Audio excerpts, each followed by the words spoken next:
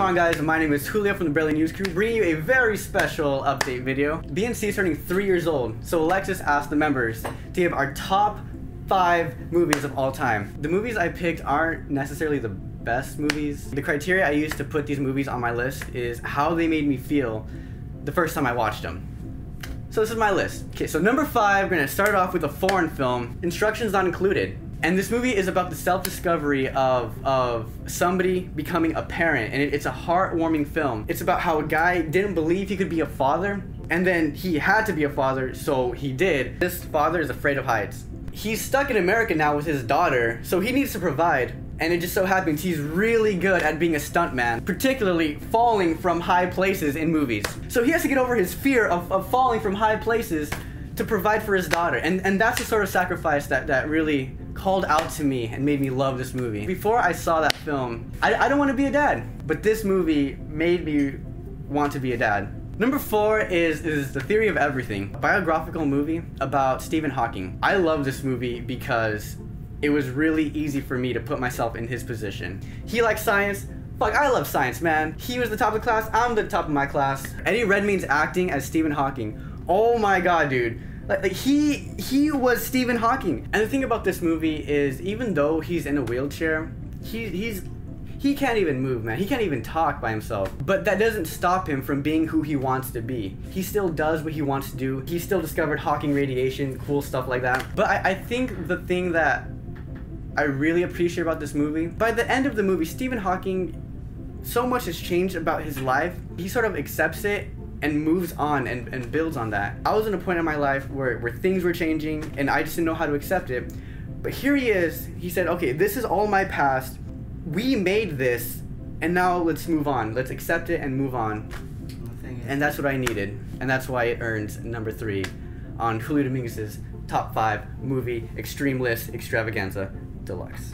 Okay, so number 3 is The Nightmare Before Christmas. The way the music complements the aesthetic of the film is just superbly brilliant. Tim Burton and Danny Elfman make a fantastic team, and particularly I love the songs from this film so much. I know every lyric, I know every word, I learned all the chords on the guitar. There's some weird chords there. The Nightmare Before Christmas got me into sound. I wanted to record my covers of the songs, but I didn't know how to record it, so I went to the internet, found out how to record, bought a bunch of shit, and I learned how to record, and I hit up Alexis, hey Alexis, I have some microphones, let's get together. And here we are now, 3 years later. So we owe this whole BNC 30th year anniversary to The Nightmare Before Christmas. By God. Number 2, without a doubt, is Inside Out. The premise is a personification of emotions in your head. That's it. But if you dig in a little deeper, there's these beautiful complexities that I appreciate so much. Things like how they explain how our brain works. Like, instead of like, oh, having going on a train of thought, they have the thought train.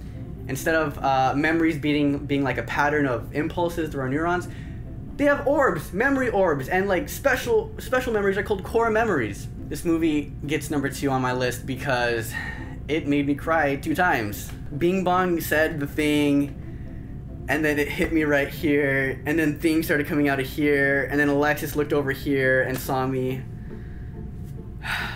Number 1 on my top list, without a doubt, absolutely has to be Kingsman: The Secret Service. Okay, let me tell you, Kingsman, I wasn't expecting much from it.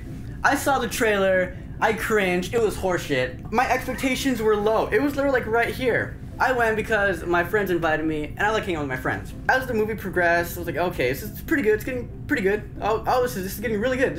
Oh my god, this is good. And it's so good, I can't even see the limit on the frame anymore. And like, intensity is high, pressure is up, volume is down. The world is gonna explode unless Eggsy saves the world. How does he save the world? He has to ice fucking Samuel L. Jackson. But first, he has to take out this one bitch with one leg and a needle for the other leg. And what he does, he fucking kicks her ass. And what more?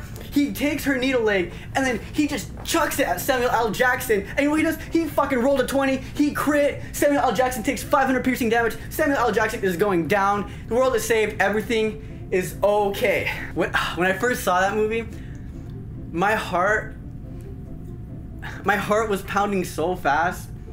Like, it was I was having a heart attack by how intense this film was.